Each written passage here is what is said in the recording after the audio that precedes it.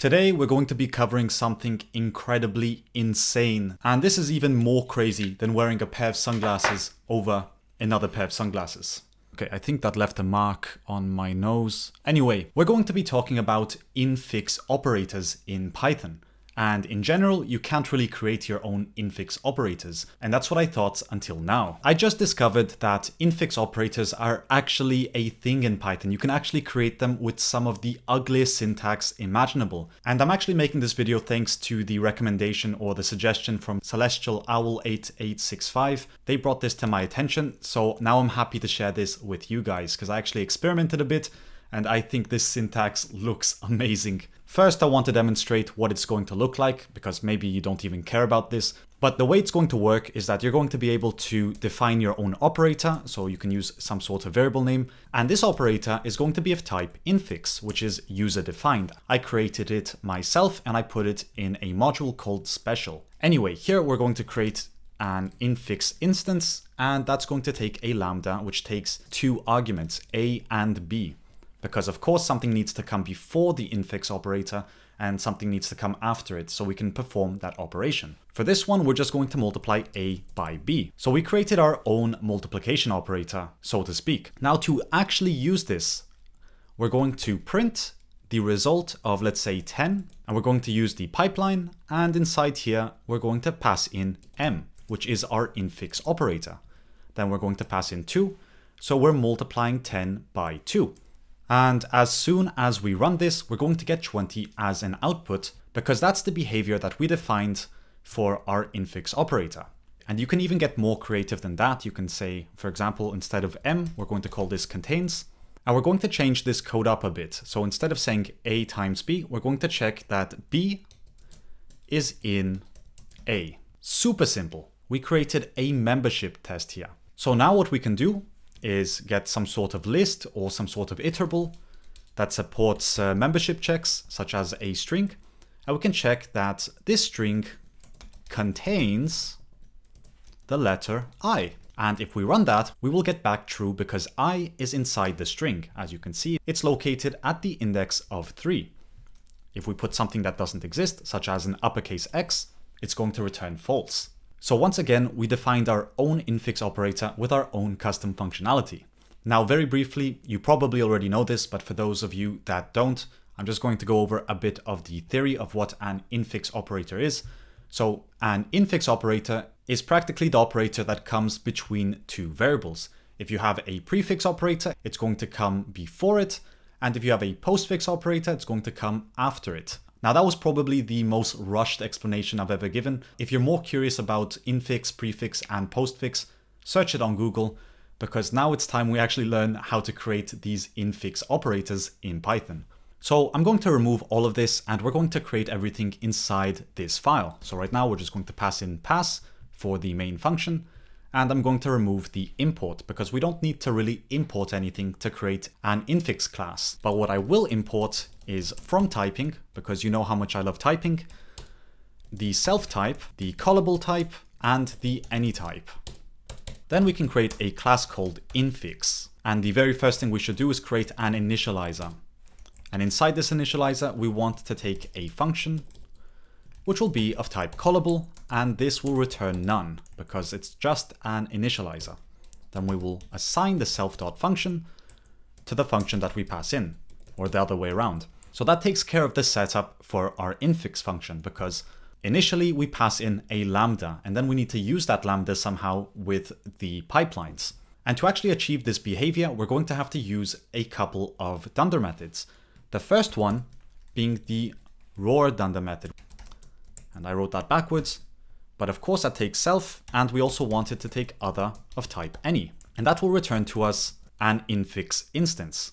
So here we'll type in self, which you can use as of Python 3.11. Then we're going to return infix, and inside here we need to add a lambda, and here we need to pass in some sort of variable, because the variable is going to be called with the function, and calling this function will call both other and the variable. And I know it's already incredibly confusing, and that's why I'm going to add this print statement, which will help me explain it better as soon as we run the program.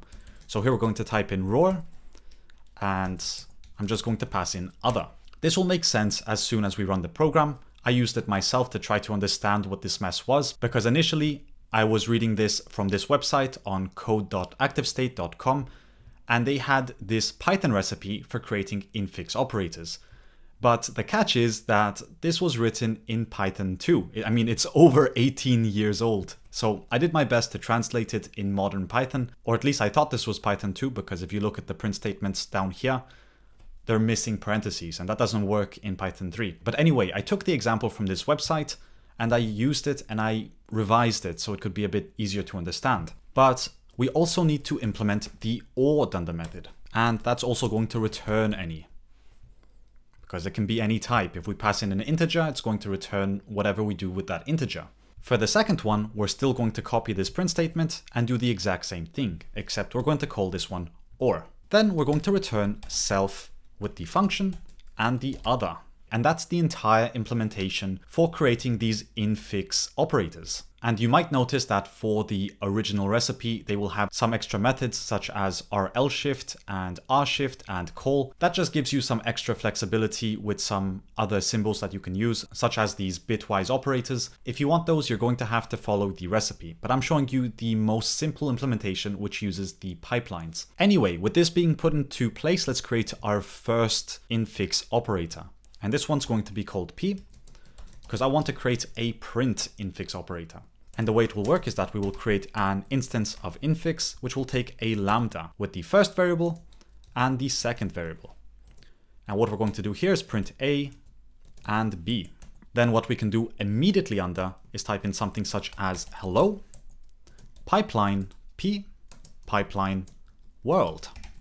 And to explain how this works, I'm just going to simply run main because it's going to give us some information. But now you can also see the Dunder methods being called in a specific order. And the way it works is that first the raw Dunder method gets called when we are comparing hello and P. This performs that operation, and that returns to us self, which is the infix instance. So then we can compare P to world, which then calls the or Dunder method. And whatever we decide to do there, it's going to perform that operation. So we actually split this into two different operations in theory. And these print statements were really the easiest way I could describe this, because one happens before the other when we are performing this operation. Now you can insert whatever kind of code you want inside here, as long as you have a function that takes two arguments. So if you want to multiply these two, you can easily type in something such as A times B. That will work just fine. And we can just type in mul.